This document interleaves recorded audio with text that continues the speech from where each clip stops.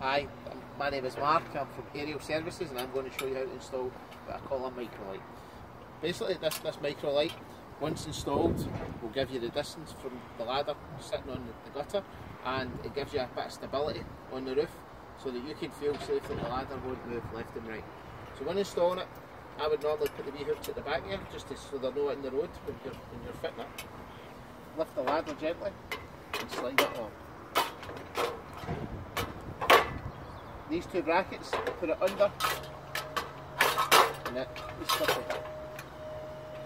Then use your springs, which can be adjusted if you feel it's not tight enough. You can slide these along, but on occasion they're already fitted.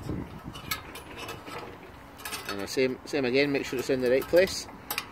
And just hook it up. And that's a nice, safe and firm. Excellent, well done. My name is Richard from Applegroup Training.